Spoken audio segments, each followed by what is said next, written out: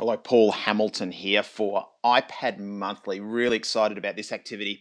I've come across this app called Coda Game, which is the one down the bottom right-hand corner. And I think this would be brilliant for young kids experimenting with different elements and attributes of games, starting to introduce them to game design and how you can change the user experience. And kids love playing games, but often they won't know the different things that go into a game. You can also work this in with a science curriculum as well, starting to look at things like simulations and actually control groups and actually altering parameters and different things. So there's always some cross-curricular things that we need to do.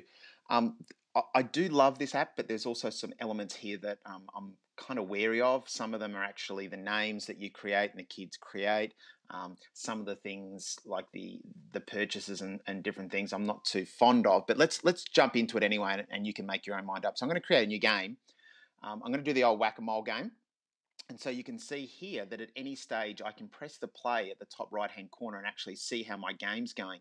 And this game is broken up into elements. So when I actually press the whack-a-mole, let's press play and I'll show you how this works. So when I press play, nothing actually pops up. Oh yes, he does. He gets it. He makes a little face and then goes down. It's going very slow. I'm not getting any points or anything there. So what I can actually do is start to actually add to this game. So the first thing I might do is I might actually add some points.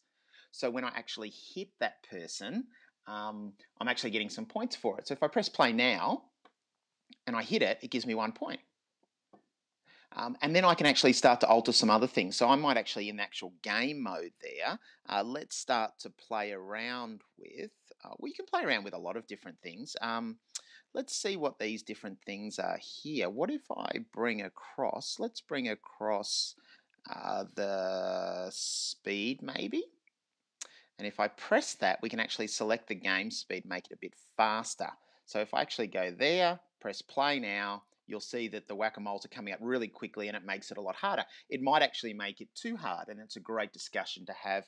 We can do a whole range of things. We can create leaderboards and we can actually do a range of different things. You can actually do when the little creature goes down, you can change that. So there's a whole range of different things that we can do.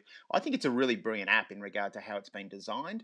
Once again, I think there's a few distractions in there and there's a few things about the app that I would change from an educational point of view. But I do like the fact that we can get our young students starting to think about altering attributes of the game to make it easier or harder, to make it actually playable or not, or actually impossible or not. And I think there's some really nice features there. So that's called Coda Game. Bottom right hand corner, fantastic. I really would like to use this in regard to just introducing kids to game design, working in with the new digital technologies curriculum, looking at attributes of data and how we can manipulate data to bring about a systems result and do some different things there. So there's really some strong connections there. We just need to really look closely and see where they actually are. So this is Paul Hamilton here for iPad Monthly signing off. Hope you enjoyed that. That could be a new app that you've just discovered.